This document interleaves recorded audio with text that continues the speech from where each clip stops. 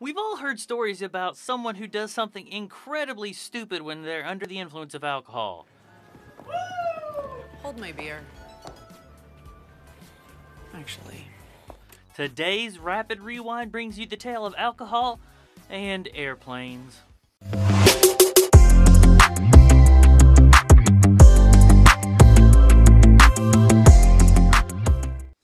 Today we're going to hear about Tommy Fitzpatrick.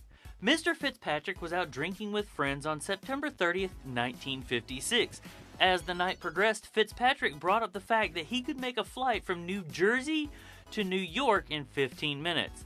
The tale goes that his drinking buddies didn't believe him and bet that he couldn't do it.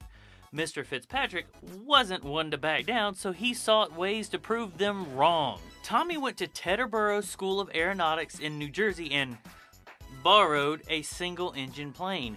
He took off from the school with no lights or radio, and after a quick trip into New York, Fitzpatrick had planned to land his proof on the field of George Washington High School. However, the field didn't have its lights on, so instead, Tommy made the fateful decision to land the plane on St. Nicholas Avenue at around 3 a.m. The plane landed in the street, missing parked cars and street light. As you'd imagine, there would have been some consequences. Officially, Mr. Fitzpatrick had stolen a plane. However, the owner of the plane was supposedly impressed by his flying and chose not to press charges for grand theft aero. Puns.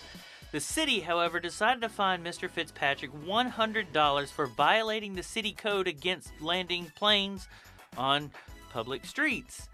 If you thought this was the end of the story, you clearly don't know how bar bets go.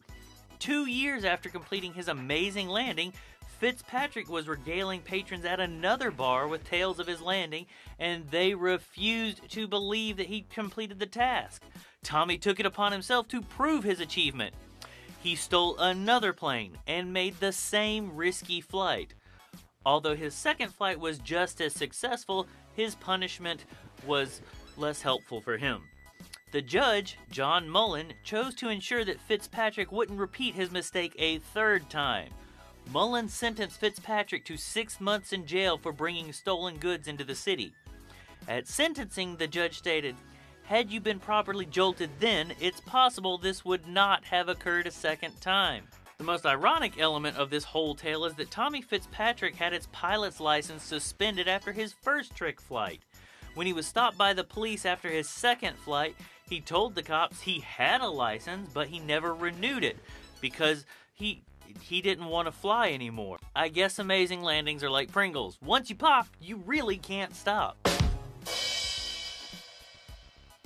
Alright guys, what do you think of this tale? Is Mr. Fitzpatrick just a playful scamp or a reckless danger to the city? Let me know what you think down in the comments below. And as always, if you have any suggestions for future tales, let me know. I'm happy to dig into them to come up with new ideas.